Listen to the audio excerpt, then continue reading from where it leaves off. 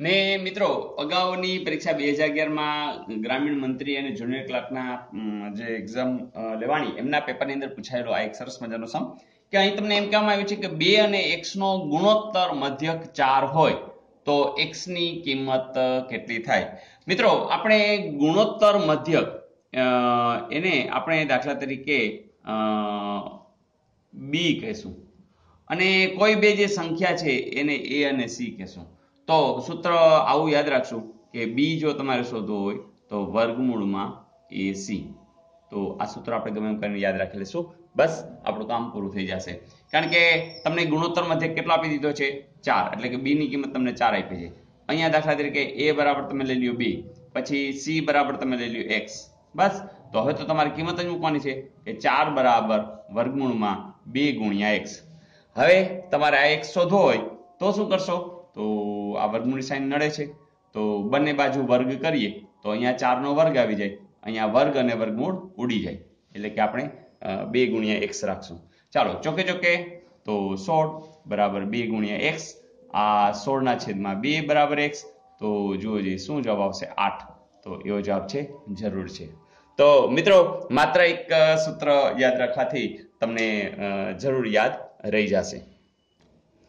મિત્રો સૂત્ર તો આમ તો યાદ રહી જશે, પણ તેમ છતાં વસ્તુ યાદ રાખવું હોય તો પીટી ટીચર છે ને એ મેદાનમાં જોતા હતા કે બધા બોયઝ છે ક્યાં વયા ગયા। તો બોયઝ તો અત્યારે મેદાનમાં હોય જ, પણ પછી એને ખબર પડી કે વર્ગખંડની અંદર એસી નાખી દીધું છે અને એના મૂળની અંદર વર્ગના મૂળમાં કોણ છે એસી છે, એટલે બોયઝ બધા ત્યાં હતા। તો મિત્રો વસ્તુ ખાલી આ યાદ રાખવા માટે, પણ યાદ રાખશો કે બી એટલે કોણ, તો કે ગુણોત્તર મધ્યક, એ અને સી શું હશે સંખ્યા। ચાલો એક આપણે ઉદાહરણ લઈ લઈએ।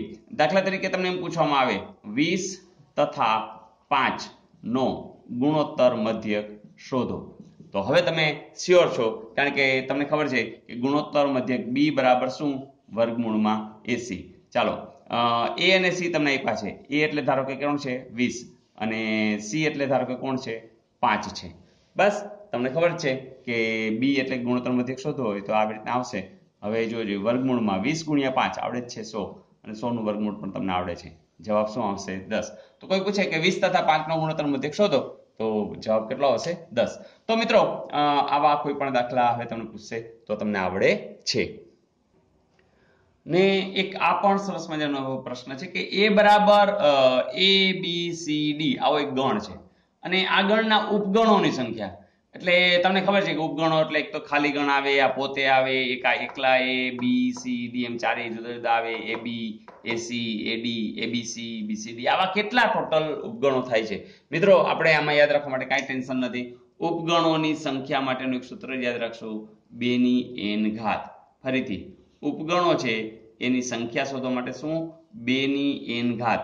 તો n એટલે કોણ, n એટલે ગણી લેવાના 1 2 3 4, એટલે કે n છે શું હશે સભ્ય સંખ્યા, બસ કામ તો પતી ગયું છે। મિત્રો ગણો જાય 1 2 3 ને 4 જ છે, તો 2 ની 4 ઘાત એટલે 2 ગુણ્યા 2 ગુણ્યા 2 ગુણ્યા 2, 2 દુ 4, 4 દુ 8, 8 દુ 16, તો આનો જવાબ શું હશે 16। તો આના ઉપગણોની સંખ્યા કેટલી હશે 100। દાખલા તરીકે કોઈ એમ કે b બરાબર 1 2 3, તરત કહેશો કે આને ઉપગણોની સંખ્યા શું આવે તો 2 ની કેટલી ઘાત 3 ઘાત, 2 દુ 4 દુ 8। તો આટલું સિમ્પલ હોય છે અને તમને સૂત્ર પણ બરોબર યાદ રહી ગયું છે। ઓકે મિત્રો આ પણ એક શ્રેણી છે અને સરવાળો માંગ્યો છે 9 + 19 + 29 એમ છેલ્લે 99 સુધી સરવાળો કેટલો થાય।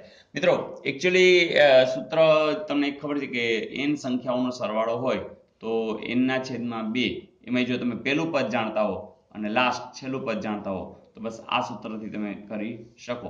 હવે અહીંયા n છે એ ખબર પડી જાય છે કારણ કે 9 19 29 ને 99 એનો અર્થ કે 10 જ છે, તો એ એટલે કેટલા છે તો કે 9 છે અને આ કેટલા છે 99 છે, તો અહીંયા કેટલા આવશે 5, 9 ને 9 18 અને 108, અને મેં તમને કીધું હતું ને કે તમારે શું કરવાનું કે 5 વડે ગુણવું હોય ને તો પેલા 10 વડે ગુણી નાખો એટલે કે 1080 થઈ ગયા, પછી એના અડધા કરી નાખો, મોઢે જ આવડે એટલે કે 540, તો એવો જવાબ આવે છે જરૂર આવે છે।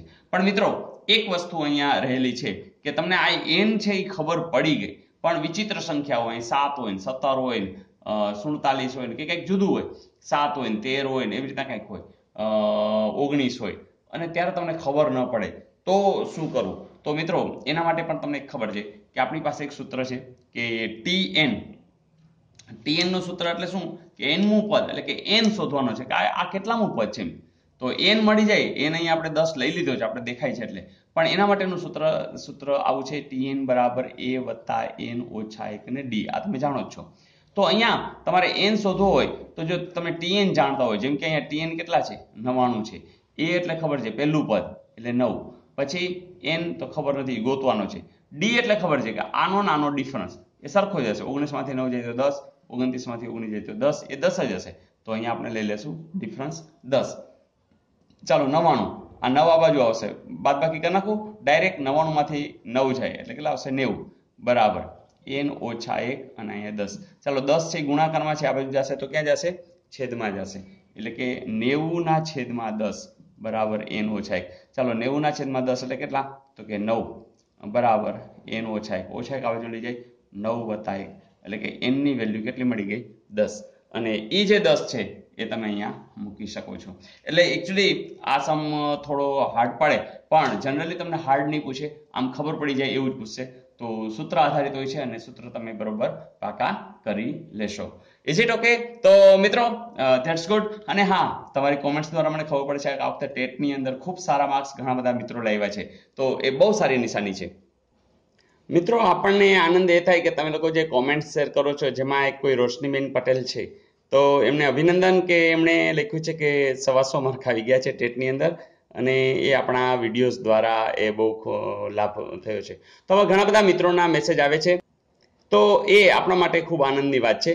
તો બધા મિત્રોને ફરીથી અભિનંદન, શુભેચ્છાઓ, અને તમે આ કામને સરસ ઉપાડ્યું છે, સરસ રીતે તમે કામને એકદમ મહત્વનું ગણી રોજે રોજ તમે જોડાઈ રહ્યા છો, વધુને વધુને લોકોને તમે જોડી પણ રહ્યા છો, એનો ખરેખર મને આનંદ છે. તમે મિત્રો પાસ થતા રહો તો જરૂરથી આ ડિટેલ્સ મોકલતા રહેજો, જેથી કરીને મને પણ ખ્યાલ આવે અને આપણે આ કામને વધુ સ્માર્ટલી કરતા રહેશું. તો ઓકે મિત્રો, જેમ જેમ સમય મળે છે એમ તમારા માટે નવું નવું મૂકતો જ જાઉં છું. જેમ કે તમે જોયું હશે કે કરંટ ટોપિક્સ પણ વિડીયોઝ દ્વારા પણ મૂકી રહ્યા છીએ. તો ધેટ્સ ગુડ. બસ મળતા રહેશો, આગળ વધતા રહેશો. Wish you all the best.